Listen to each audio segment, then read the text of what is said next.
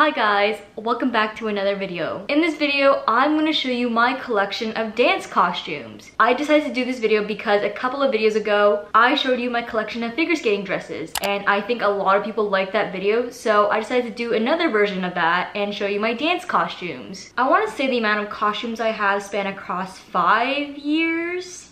I actually danced for longer than 5 years, but those 5 years are the years that I was dancing in a studio. Just because I didn't start dance when I was like 3 like most people, I actually started later. And I only danced in a studio when I was in elementary and middle school. In high school, I was still dancing, but I was no longer dancing at a studio. I was dancing at school because I was a dance major at my school. Which brings me back to why I only have full-on costumes for 5 years. I haven't actually looked at these costumes in forever. It's been so many years. I stuck these costumes into a box, taped it up, and put it on the top shelf of my closet. Now that I reopened the box, today is gonna be a day where I give myself a little flashback of my childhood. In this video, I will be showing you quite a few costumes, even though it's only 5 years worth of costumes, because each year I danced, I took more than one class, and I got a costume from each class. I will be showing you costumes from my recreational classes and my competitive classes. Also, don't forget to subscribe to my channel, and let's just get into this video. Okay, so I think it would make most sense to start from the very beginning of my first year of dance and show you my costumes as I progress in year. So my first costume was for a hip-hop dance, and it is this red hoodie. You can't really see it, but these are just regular black sweatpants and a white baseball cap. That's the entire costume. This has got to be my plainest costume ever. This is the only year I took one style of dance, just because it was my first time starting at a studio. I can't exactly remember why I only took one style of dance, but I want to assume it's because I wanted to like test the waters a little bit to see if I really enjoyed dancing. This costume was so big for me. I was 8, and according to these labels, it says that these are a size youth large. I was hiking up these sweatpants all the way up to my stomach. Like, I don't know why they would give an 8-year-old size youth large clothing. I don't know why it was so big on me, because I'm sure they measured me. After taking that hip hop class at that studio that I will not name, I switched to another studio the following year, and I started to take more classes there. The first costume of the following year I'm going to show you is this ballet costume. It's hung upside down. I don't know if it was just a studio thing that they did, that they hung all their costumes upside down, but you know, if you danced and you didn't, let me know, because I want to know if it was just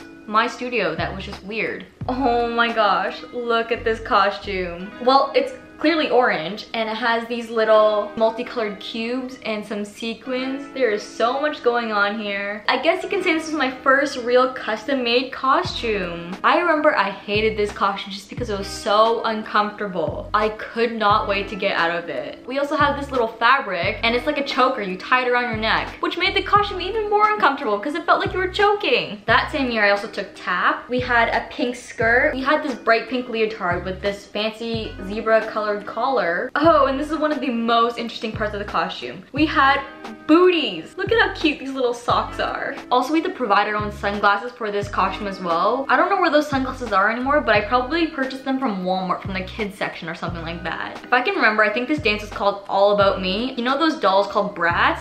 Yeah, I think it was a Bratz song. The last class I took that year was jazz. Well, instead of a leotard, we had a unitard. On top of this unitard, we put on this skirt. I think it's a skirt. How does this go? Oh, like this. Oh. We had this yellow ruffle skirt, and then we had a giant yellow bow attached to it. Also, we had like a little jacket. We had to rhinestone these ourselves. I did a very poor job of gluing these rhinestones on because I could see all these glue stains everywhere. I should probably say this. I am terribly sorry I am showing you these costumes in pieces. I wish I could show you all the parts of the costume together, but obviously I can't because, you know, I can't fit into these anymore. The next year I added a class, so I took 4 classes. So my ballet costume that year was this blue one. Basically, it's like a plain blue velvet top with some sequins running along the edge, plus this very long blue skirt. I don't know my dance costume terminology. I actually like this kind of costume because it was like simple at the top, and then the bottom is where it got all fancy. Velvet was also really comfortable too, so it made me like the costume a little bit more. This skirt was definitely a tripping hazard for myself because I'm so clumsy. Moving on to my tap costume that year. This costume was pretty uncomfortable, not gonna lie. Also, I don't think it was that pretty either.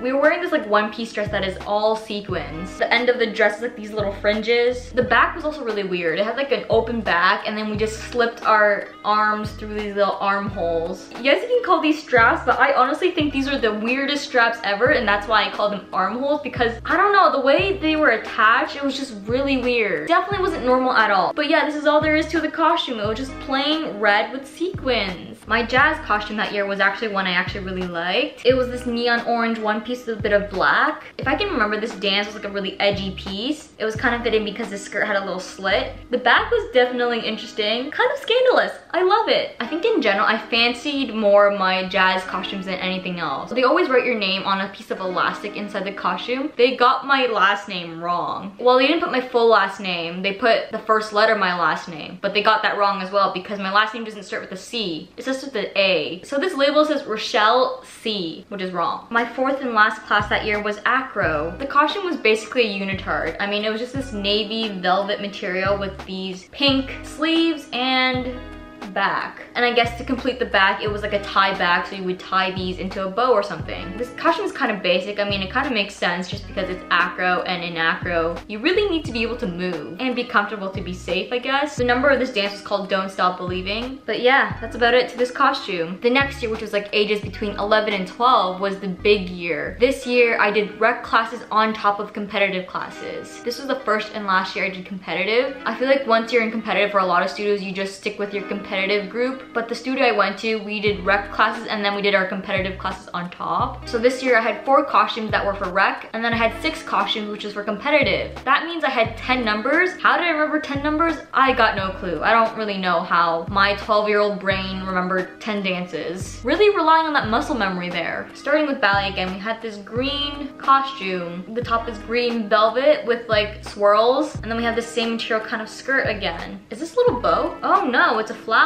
Oh, that's cute. I don't remember having that. The next costume is my tap costume. I actually really like this costume. This tap number, we were wearing these itty bitty little skirts. Well, not really a skirt because the bottom is a pair of shorts, but these shorts were attached with this little skirt thing. I don't know what it's called. And the top was a crop top. Well, more like something that looks like a sports bra. This itty bitty skirt and top was the entire costume. This costume also had like little arm, well not arm, wrist gloves. Literally just covered your wrist like this. Oh my god, this is like my teenage years, like the goth vibe that some people had, where they would just wear these like arm gloves like this for like regular casual wear. Wearing the gloves like these was like a fashion trend. Did anybody else go through this phase or have friends that went through this phase? My jazz costume that year was this black and red dress with this white bow. I also really did like this costume as well. We were supposed to be cheerleaders, but I think my dance teacher was going for the unconventional cheerleader look, so then we landed on this. We were holding pom-poms for this dance. It was like a prop, but we didn't get to keep them. They belonged to the studio. Real pom-poms are not the things with the stick and all the material coming out. I don't know what they're called, but you know the ones you could find very cheap from like Dollarama or something? Yeah, those are not real pom-poms. Real pom-poms are actually like, you know, an actual stick still, but it's not vertical, it's horizontal and has all the material coming out from both ends, so that way the stick is like in the middle. And I was like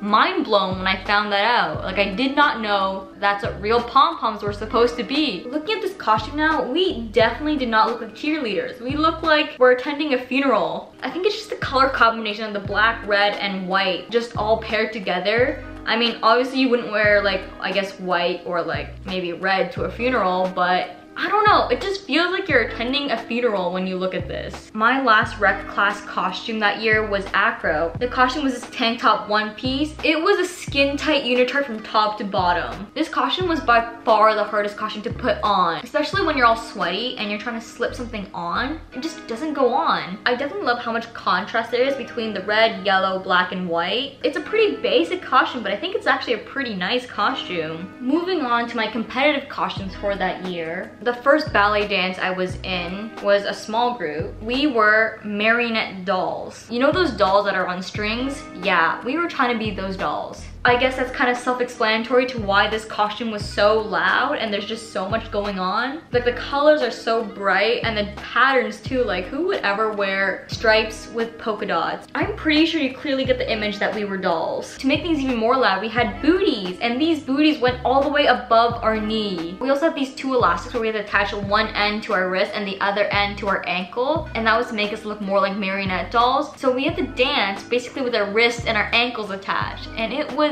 definitely an interesting experience. Plus, you know those like Russian dolls where you had like the little red cheeks? We had to put like stickers on our face so we could have the red cheeks. There was just a lot going on in that costume. My other competitive ballet costume wasn't as bad as the doll one. This one is like this green and brownish color. But yeah, this costume was more simplistic and I actually really liked it. This dance, we had like a prop as well. We had hula hoops, and this is one of the years where we had to go to nationals in Las Vegas. The studio I went to purchased detachable hula hoops so that we could put it in our suitcase, and once we got there we put the hula hoop together, and then we had like a piece of gold fabric where we had to string the hula hoop with so that it would match the costume. The hula hoops were kind of flimsy, like you could shake it and you could just see it just like wobble back and forth, and it was just so funny. We also had arm gloves for this dance as well. Within my competitive numbers, I also did 2 tap numbers. Basically this costume is like a cute version of the Tin Man. We were doing a song from Wizard of Oz. It was like Ease on Down the Road, I think. Everybody's costume was basically the same style, but in their respective characters. My next tap costume, we were sailors. We had this one piece with like buttons here, and then we had like this fringed bottom as well. This red little piece of fabric here was to put the ends of this handkerchief thing through. I don't know what it's called. I just remember this piece of fabric just like bobbing up and down sometimes when we were like doing some of the moves to make us look like realistic sailors. We also had a sailor hat.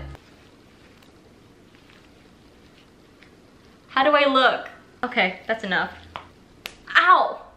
That hurt. Oh, I can't forget the best part of this costume. The best part was that we had a little star on our booty. Out of my competitive numbers, I only did 1 jazz number. This dance was called Shake It Up, and it was to the actual Shake It Up song. This costume was so uncomfortable, but I really liked this costume anyways. We had this bodysuit that had 1 sleeve only. There's no fabric on the other side, just 1/2 of our body was showing. But you know, we had a sports bra to go underneath it. It was so difficult to tell which one was the front and the back. There's no label or anything. I kid you not, I'm 100% sure we actually wore this backwards sometimes. But since we couldn't tell which one was back or front, I think the only thing that mattered to us is that all of us were wearing the sleeve on the same arm. And then we had a pair of booty shorts to cover the leotard at the bottom. The last competitive number I had that year was a lyrical number. We had this pink flowy dress. The top has like a basic tank top look, but then we had this like sequin piece of fabric that went around our shoulders on one side of the shoulder. So it was kind of like a crossbody kind of look kind of thing. I don't know if you could see this, but the dress on one side is longer, so it was kind of on a slant. I definitely feel like having the dress part longer on one side makes it look a little bit nicer and fancier. This was a very pretty elegant number and I loved it. I honestly believe that the costumes from the competitive numbers look so much better than the costumes from the recreational numbers. My last year dancing in a studio, I only did rec classes. I did 2 recreational classes. The first one being ballet. It's a ballet costume very different from the other ones I've had. The costume is basically this plain top with a very long skirt. This skirt is actually very heavy. This skirt is basically strips of the patterned fabric plus some of this light blue